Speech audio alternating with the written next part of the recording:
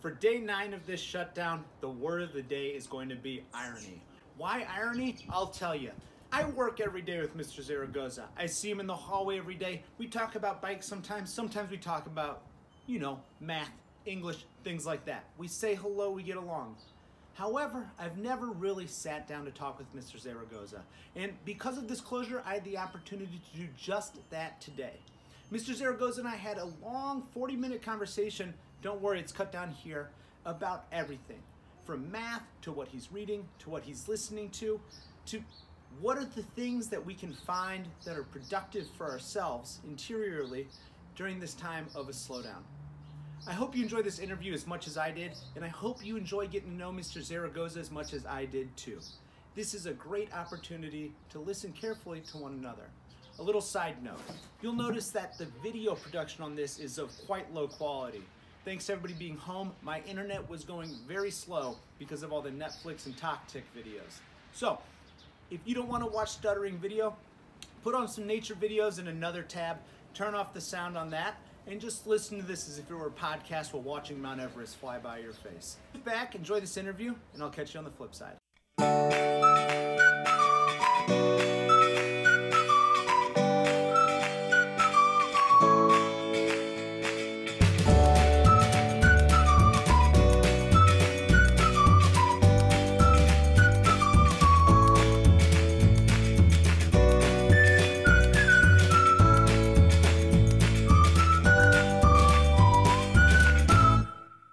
So we are live.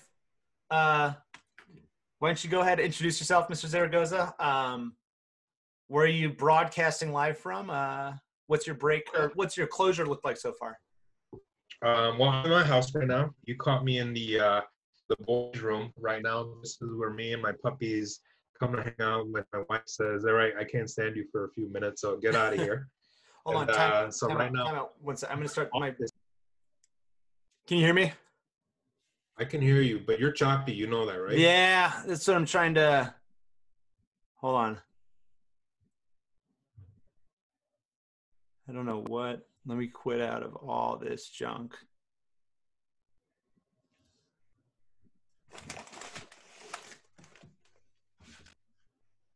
All right, how about now? Is it better now? Yeah, actually, yeah. Okay. How do I look? I look okay? Is my lighting right? Yeah, your lighting's right on. Oh, you know what? Let me plug that in. All right.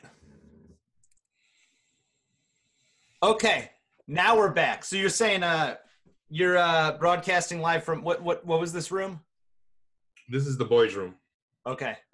This is where all the males in the house go to when the ladies in the house are tired of us. Okay, so who are all the males in the house? The males in the house there's me. I like to consider myself alpha male, but it doesn't really work out that way. There's my puppy Bruno, and there's my puppy Oscar.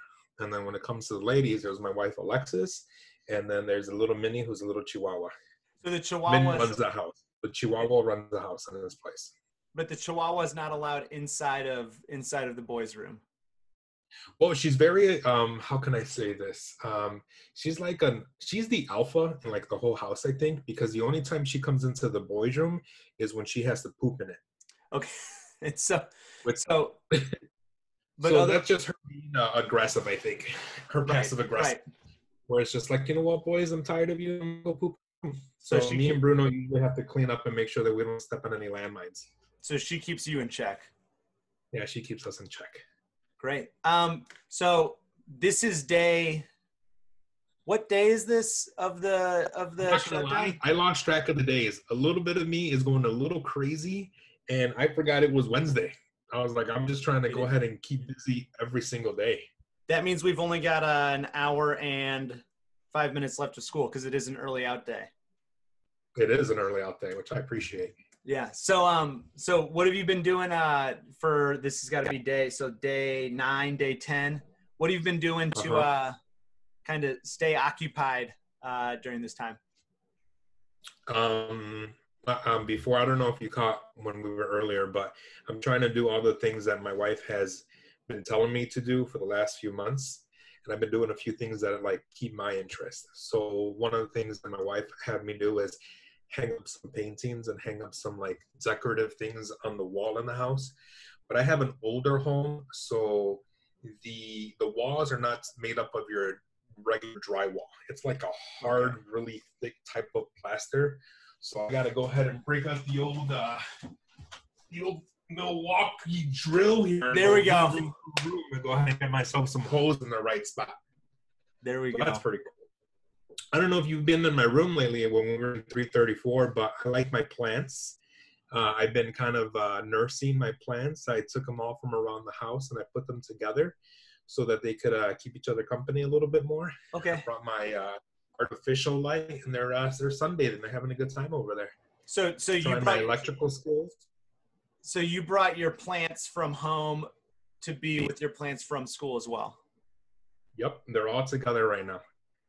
Oh, that's awesome. You successfully I'll saved. send you a picture of them so you can go ahead and show everybody later. I'll post it up. I'm still learning how to do some of this movie editing stuff, but if we're lucky, right above here, there will be a beautiful banner of your plants sunbathing there. Where you going with this, Mr. Buse?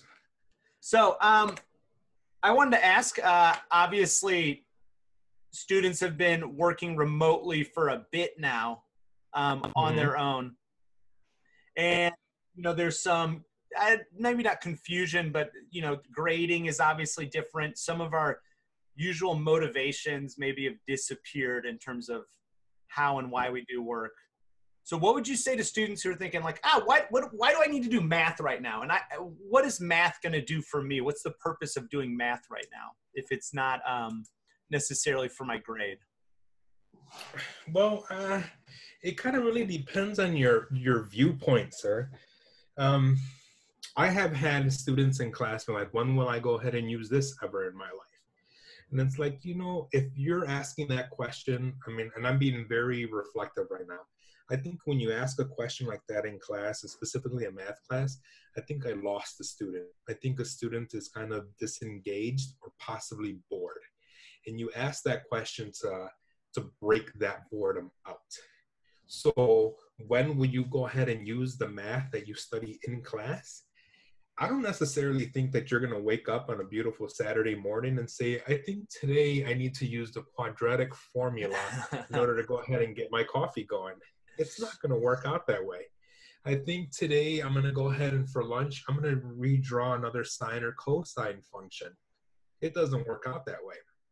I think studying mathematics allows you to go ahead and really take your brain and massage it and build it and build it and build it so that you can be more intelligent in terms of thinking critically, logically, even build up your common sense. I mean, mathematics is a language that you improve just like we do in our English and our Spanish and anything else that we communicate. If you want to talk about like a specific, well, look at if you ever been on Facebook, I think for me as an adult, depending on what my interests are and what the algorithms that Facebook thinks of the things I'm interested in, you'll see two sides. You'll see things of people thinking, hey, everything that's going on in this world right now, it's all fluff. It's the media trying to scare you. It's the media trying to go ahead and control you. Then you've got the other side over here. They're like, forget what they're saying over here. Look at the graphs, look at the numbers, and study the trend of what it is that we're saying. So if you ask me, why do I need to study mathematics?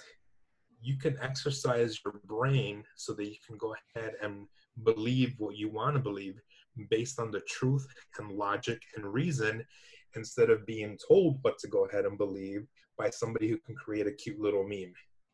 So it's almost like you're saying math is another language of truth in the world.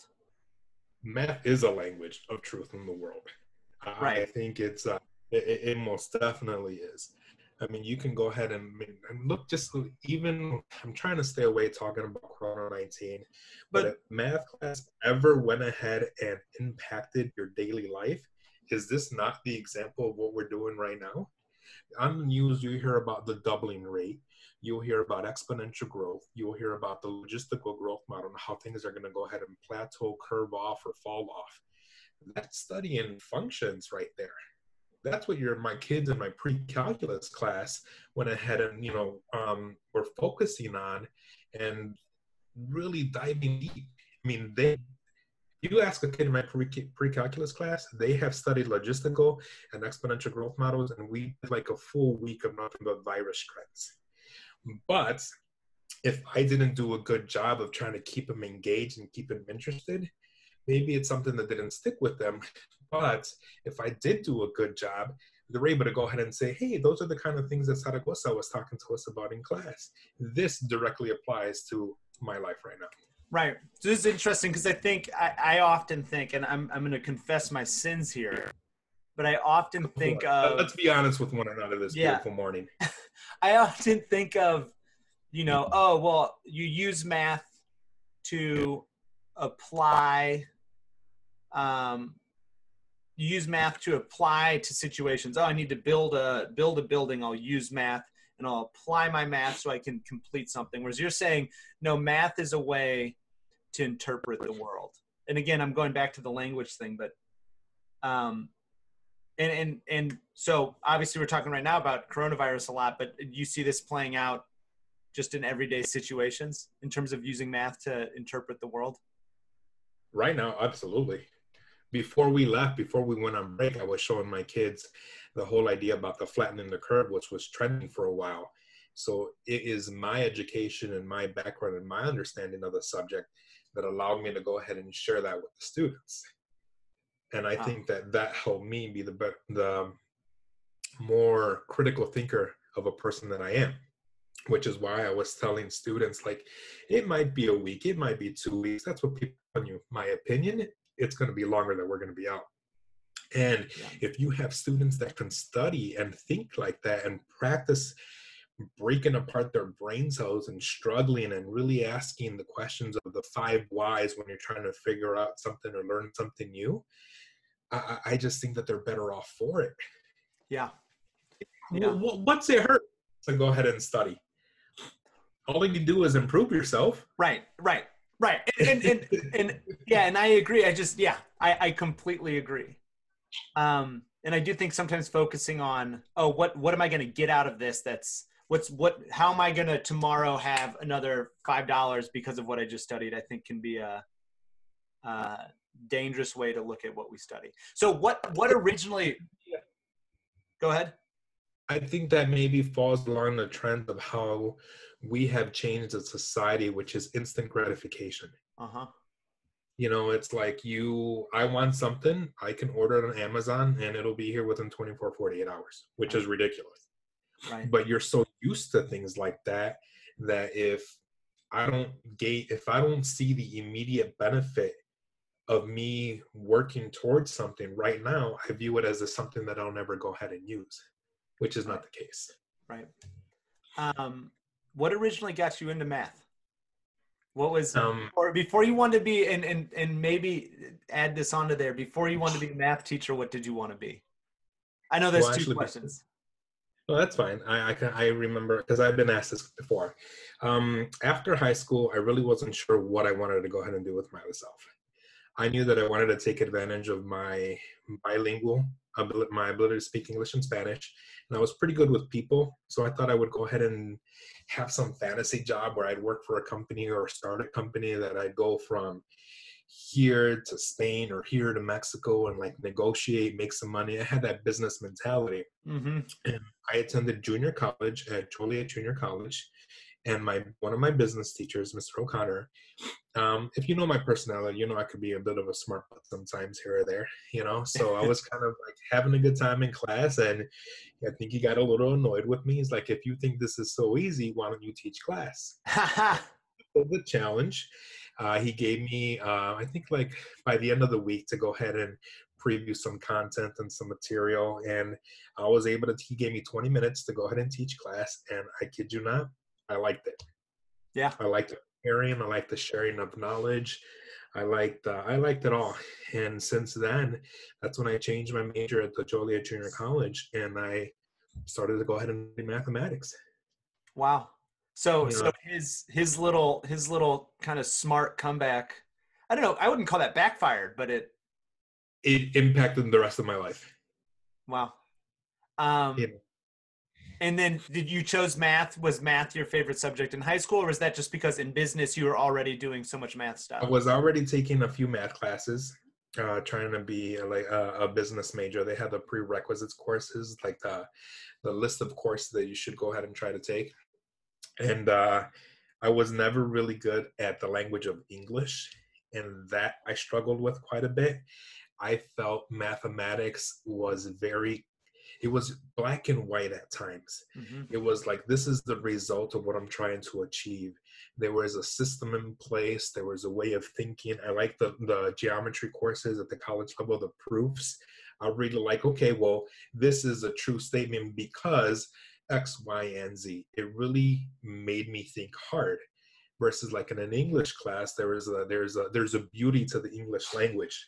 There's you can say it this way or you can say it that way, and I really struggled with that. Yeah. I like the black and white aspect of mathematics, and I love how difficult it was, and I can go ahead and just simply reason things out, and that's why I stuck with it. Yeah. And then how long have you been teaching math? Let's see. I want to say this is my 15th year. Wow. Okay. Yeah. So since that, all in the 21st century. Yes. Yes. Well, fantastic. Oh, I see. I see. Say hi, Alexis. This is Mr. Buse. I don't know if you can go ahead and pop in right here. Just say hi. Oh, we're not ready. This is my wife. Hello. He said he's gonna do he's gonna work on the wall in about 15 minutes. The eye roll tells you how often she's asking me to do that. Hey, this might be a long closure. We've got 3 months to get this done. It was nice to meet you. Nice to meet you too. Great. We'll move on to the part of the show where you kind of give your book recommendations or TV show recommendations or music recommendations. You said, you don't think the students will relate, but let's go ahead roll your recommendations out there. All right, what are we talking about first? Your choice. I'm interested in books, and a lot of students have been like, what do people want me to read, or what are they reading? Well, for me, myself, I don't even know if you would probably get this from my goofy personality, but I try to be a very spiritual person.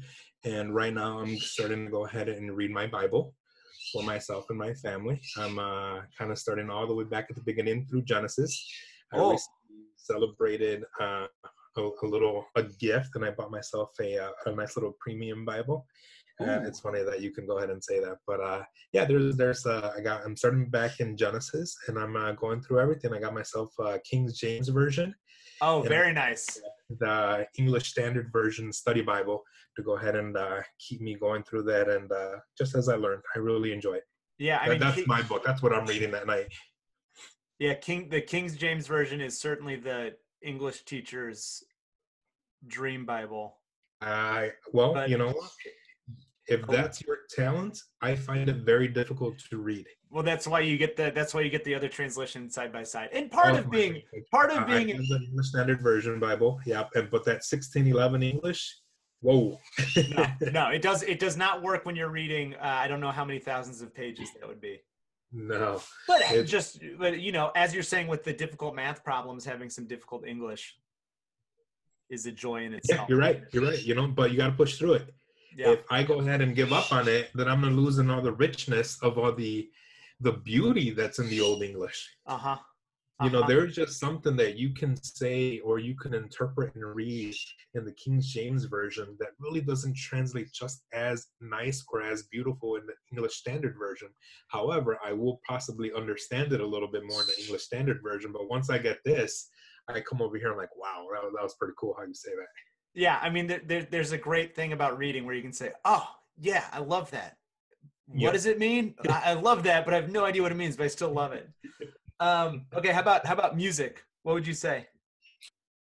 Well, I grew up in the city, so my music is kind of that old school Chicago-style house music. Oh! I do enjoy a little old school DJ Markski, Bad Boy Bill, that kind of Chicago house and techno era that I like.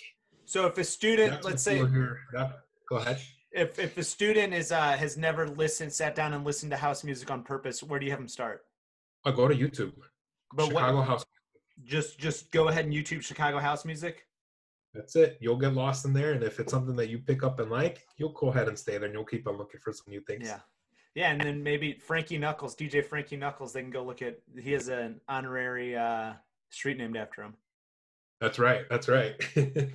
Great. And then TV shows or movies? I'm very immature. I have not grown up yet, so I borrowed my brother's Disney account, and I'm watching the old 1990s X-Men TV cartoon shows, the old Spider-Mans. That keeps me busy. I didn't even know, because I guess those are technically Marvel properties, so they're Disney property. That's right. That's And right. So if you go on, you're an you know what? You're an Avengers fan, right? I am an Avengers fan. Okay.